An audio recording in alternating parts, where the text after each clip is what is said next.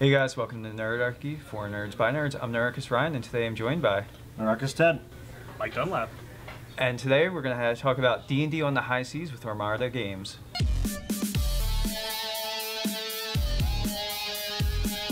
Hey guys, jump down to the description below where you can sign up for Nerdarchy, the newsletter. It's a great way to get gaming tips, as well as learn how to game with Nerdarchy. So today we're pleasantly joined by Mike Dunlap of Armada Games out of Tampa, Florida. So we got Tampa, Florida, Armada Games here on a boat. We're in Key West, Florida right now. The Fan2Sea cruise where we're going from Tampa to Key West and then to Cozumel and then back again, a Hobbit's journey. So we're actually at your table where you're going to be later running Adventure League today. Sure am. Looking forward to it. Yeah. Should be a lot of fun. D&D on a boat. Yeah, D&D on a boat. Now you've told us off camera that you do a lot of con running games and Adventure League, and that you've run the 5th edition campaign source books. Oh yeah, yeah. We've done several of the big conventions in Tampa, and that's sort of how we got invited to go here. Okay. The people putting this show on saw that we did some pretty good stuff in the conventions locally, and said, "Hey, you want to come do it on a boat?" And we said, "Sure." Great. Is there, since you said you've run all of the modules, is there a particular favorite that you enjoy going back to, or? Right now, I just finished running all of this Curse of Strahd modules, all the Season 4 stuff, and I really love those. There's some really fun ones in there, dealing with the Vistani, like they're sort of gypsy people that travel around. There was one I really liked where this the Vistani leader gives this whole speech about part of their culture, and it's, you know, it hooks into the adventure. Like, clearly the speech is directed at the players, and they're supposed to take away from that they need to help these people for this reason. But it's really fun to do, and you get to make, you know, some fun accents, and we are the Vistani, and we are a cultural people, and you get to have a lot of fun with it. It's just really cool. Yeah, I guess real quick too, what we might want to do for the folks at home is, if you're not familiar with what Adventure League is, could you give us like a quick Cliff Notes version of that? Yeah, so Adventure League is this really neat idea where sometimes it's hard to find a D&D game. You know, maybe you're out of Some town of our or viewers something. may not very well know that. Yeah. So what Adventure League did, and they've been doing this now for a couple of iterations of D&D, is it's a global campaign where you create a character using the not dice rolling, but the point-buy system out of the book. And there's a few rules that go along with it. So your character is created on a balanced level with everyone else's characters, and you can play these characters in Adventure League's adventures literally anywhere on the planet.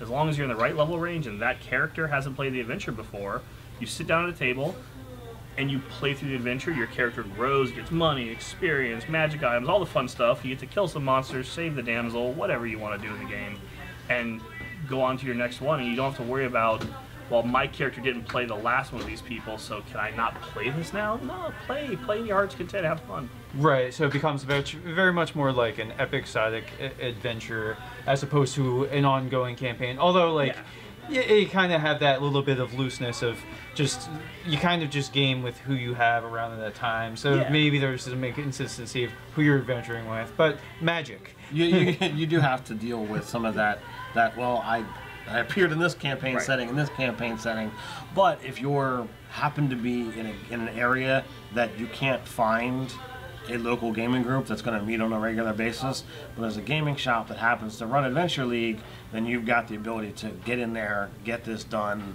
and not have to finagle with, oh, well, I'm just not going to game because I can't find a group of people. Or it gives you the in-person experience versus a Roll20 or other online. It does. Like, there's a lot to be said for sitting around a table with people. I love video games as much as the next guy that loves nerdy stuff, but you can't be just rolling a die and using pen and paper. And well, there's something about it. You can't get away from it. We've done a number of online games, both on our own channel as well as on just regular stuff, and it is absolutely a different experience when you're at the table. There's a lot more camaraderie. There's also the higher chance of more out of character things. Oh yeah. So it's a give and take, but I wouldn't replace my at the table experience for a virtual always table. Doing virtual. The problem with the virtual tabletop too is just lag. Like, you can't have as organic of conversations between characters because it's like, oh, there's a slight delay, or you can't overspeak one another whatsoever because also, the way virtual tabletops are. Also, social cues. Yeah, it's harder to figure out. All right, what is that person's speaking pattern? when are they going to just stop? When can I get in there to say this or to say that? And in role playing, sometimes timing is crucial. I want to say the right thing at the right time to affect that NPC. And body language can also be a big one, like how you say things and how you move and how you do stuff. Like, and if you've got just the camera on the face as opposed to the whole body, your posture is even going to dictate some of that stuff. Yeah, definitely. The online gaming is really cool, really fun. It's a great option and venue that's out there now for people. You can even do Adventures League through the virtual tabletops. So it's a really cool thing to live in a world where if you want to play D&D and you just can't get to a table somewhere, you can at least log on and probably find a game. It's just a great time to be into this stuff. Yeah, no, I mean, from learning how to play to consuming it as entertainment, like we live in kind of the height. Oh, and then all the Kickstarter options of I want to see this game exist in the world. So there it is, because I can just help that happen. So you did mention the point of the material in Adventure League tends to sort of go hand in hand with like the latest book to drop, a Curse of Strahd or whatever. So does that material, like, you could basically use it as side quests within the say you get the source book Curse of Strahd or Hoard of the Dragon Queen, whatever the current season is? Does it seem like it would go smoothly that you could kind of sprinkle some of that throughout your campaign if you wanted to add in elements? Oh, sure. Adventure League stuff is it's really portable. Yeah. It's great just to have around as source material. If you're ever looking for a random encounter or you just need an adventure hook idea, you could easily adapt the stuff into a homebrew game. A lot of the books also have ways to adapt parts of the book into Adventure League. They have like these adaptive modules where it's run these sections, do it this way, and this counts as an Adventure League adventure in addition to the stuff that they publish for you. So it ports both directions to just give a lot of versatility what you can do with the material. Yeah, like in technology, it's like being backward compatible or something like that. Yeah, it's like Wonka Vader compatible. Up, down, left, right, forward, back. It goes all directions. Abacab. Yeah. So with you running at conventions and the like, do you have any either glorious stories where something happened that was utterly amazing, or something that was just utterly horrible that just has to we be shared? could have the awesomely inconceivable and the terrible inconceivable maybe. So this year at MetroCon we slightly modified one of the early adventures for Curse of Strahd. Each season starts with this little 5-part mini adventure where each one gets you like 100 experience points, and it's really geared towards people who've never played D&D before. It's super bite-sized. It's supposed to take about an hour and go through it, and we're playing this one. We modified it a little bit for the convention to make it play through even quicker and smoother. And there's this scene where you have to go up a hill, and the hill's covered in ice, and there are these bushes on the hill, and the bushes have flowers on them. There's no ice on the bushes. You're like, well, that's weird. There's no ice on the bushes, but they're covered in snow. There's ice everywhere, and you have to make checks to climb because it's slippery and you fall. And so a player falls into one of these bushes and gets some of these flowers stuck to them. They're thorny flowers. Like, okay, well, neat. Pulls one off, no big deal. Pulls the other one off, no big deal. And I'm making checks, so you have to make checks when this happens. So he's cool, everything's fine. The players are convinced these bushes are perfectly safe. Next guy rolls up, does the same thing, slips into the bush. Only this time when he picks the flower up, he fails the check. It turns out these flowers explode like alchemist fire if you fail the check. Oh, wow. So now all of a sudden the players, for the next 30 minutes, they're afraid to touch this hill. Yeah. But they have to go up the hill and continue the adventure. They're like, is there a workaround? It's like, well, we could talk about ways around the hill maybe. But the guy we're following went up that hill, and there's bushes that explode up this hill. And it's just, it was fun watching a group of people who barely played the game before face their first real, holy cow, what do we do moment? Logic puzzle, because you're like, there's no dialogue box for me to choose what I'm going to do, because this isn't a video game RPG. Right. And the hill is also set up to give them extra weapons later. So they grab the Because flowers as an alchemist fire. It's like throwing fire bombs at the ice monster at the end. So some of them did think of that, which is really awesome. It's good times. I always like watching new players as they approach the game and actually start getting into it and start thinking about what's happening, and they get a little more comfortable at the table. It's a great experience. Yeah, so actually if you want to talk about how new players come to the game via Adventure League? Like, how does it seem to even like filter into areas? Is it the game conventions primarily, or is it people that happen to come to your shop? Like, how does that tend to work for you, bringing new people into the hobby? It's a lot of just being available for the people. Like at the conventions, we try to do nice setups and get some eye-catching things going on. And again, we're in a world where it's not necessarily uncool to play D&D anymore. Like everyone plays D&D now. Celebrities, Vin Diesel plays D&D. Yep. So it's you can play D&D and be just fine. And the number of people that walk by, like, oh, you're running D&D this weekend? That's great. They had D&D on the cruise. Like, heck yeah, it is. At convention, the store, it's really the same thing. People come in, ask questions. And, it's like, well, you played, Final Fantasy? Have you played anything, like any games like that on computers? You played World of Warcraft? Sure. All right, well, here's a way you can play it, but we're going to use more of your imagination instead of just a computer with limited processes.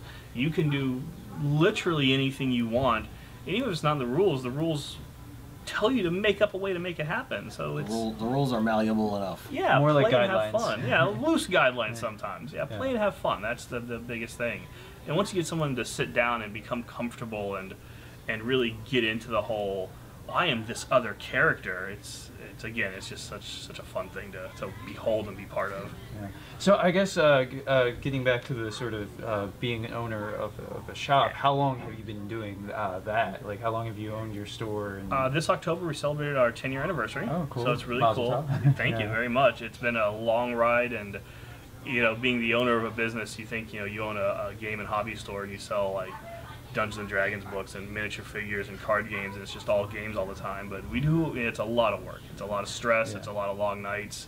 Owning a business is super stressful, but at the end of the day, I get to play games and sell toys to grown-ups. So that's fantastic. That's I can't complain too much about having to do a little work every now and then. Yeah, we did a little bit of research on Armada Games before we came here, knowing that this was the gaming central of what our cruise was going to be, and like the pictures that you have up on Facebook and stuff, it shows that you have things that are really hopping. You got events that are running all the time. Oh yeah. So like.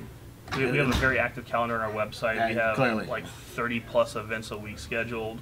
We do a lot of social community-based events. Like we have a local Renaissance fair that comes to town every year. We actually shut the store down for a day and invite people to come with us to the Ren Fair. Nice. And do things like that. When Star Wars Episode 7 came out, we rented a theater and took 120 of our regulars out to watch Star Wars with us.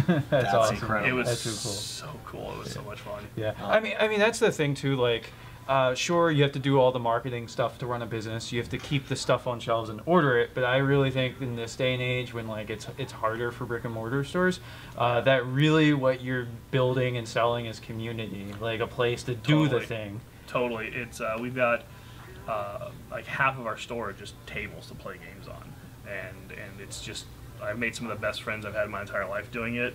My partners we were friends going into it, and since then my circle of friends has just expanded greatly, and I love it because I've never been a super social guy.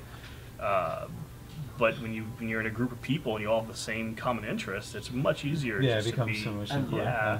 And we've done videos on that particular topic as well, about how difficult it is for those that have these oddities and these hobbies to, okay, well, I'm going to go interact. Well, D&D kind of bridges that, and when you can, it's like, oh, I have that hobby too. Well, you don't have to worry as much, because when you're having that conversation, you both like the same thing. You don't have to worry about, oh, he likes D&D, I'm going to judge him. Right.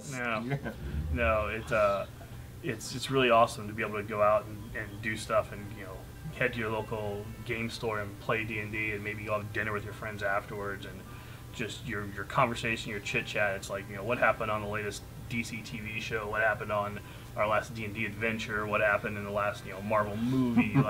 It's just the topics. It's the things we're all into. It's just all the nerdy stuff. Things. Yeah, exactly.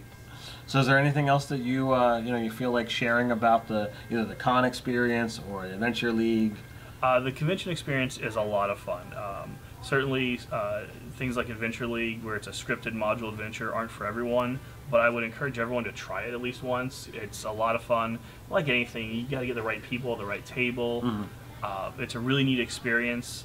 I've had a lot of people sit down at my tables at conventions where they're like, well, we play homebrew only, but I'm just looking for something to do for the next hour. I'm like, sure, man, sit and have fun. And then like, I didn't realize it would be like this. I thought it was going to be, you know, something different. I'm like, D&D, man. We're playing D&D. We're rolling dice. We're killing orcs. We're doing what we do, you know? Nice. Yeah. However you like to play that game, that could be that. It could be that version of the game, just at the convention. I'm a firm believer there's no wrong way to play D&D as long as everyone at the table's having fun. You want a power game, you want a super role play, whatever you want to do. You want to toss the rulebook out the window. And I watched a guy run a game in my store for 3 years where he would have literally, he had a D20, he had no rulebooks, he had nothing. He asked his players when they started the game to just describe their characters and tell him what things they were good at. Everybody got a couple things they were good at. And he ran this game for like 3 years. And all he had was D20, and whenever he decided that something needed to roll, he just, all right, that's what happened, there you go. And it was just the most amazing thing to watch. And I'm like, there's literally no system here, but everyone's enjoying it. There's like 12 people playing every week. This is great. I ran a slightly similar thing back during the 3.5 days. And I don't know how much you get into novels, but Dark Sun had a series called Tribe of One. And it was essentially, you've got one guy who's got multiple personality disorder, essentially. Oh, jeez. And that sounds awesome. I ran that as a campaign. The players were the personalities, essentially. Yes. And there was one guy who made a full-fledged character. Everybody else, told me, okay, this is what I am, this is what I want to do. And we didn't roll damage dice. There was only ever the D20 was used, and it was only if I thought there was a situation that it would call into question, or if two personalities were vying for control of the body. That's super awesome. I actually ran a character once in a game. I convinced a DM to let me do it, where I couldn't decide if I want to play a rogue or a sorcerer in this game. It's like, hey, can I play this character with split personality? I'll take the lower hit points and we'll figure all this stuff out. But like, he's a rogue normally, and the rogue is a typical rogue guy, but when he gets hurt, his alternate personality kicks in, and it's just like this angry sorcerer that the sorcerer's aware of the rogue's not aware of the sorcerer, and the sorcerer thinks the rogue is weak and needs to protect him and defend him, and flip-flops this multiple personality character. Nice. That sounds like really fun. It was a good character to run. All right, so thank you so much for sharing this with our audience here. It's a lot of fun. For running games and hanging out with us on a boat. So if you guys have played Adventure League or want to, maybe looking for a shop down in your area, put your comments and suggestions down in the comment section below. Don't forget to like, share, and subscribe. And until next time, stay nerdy.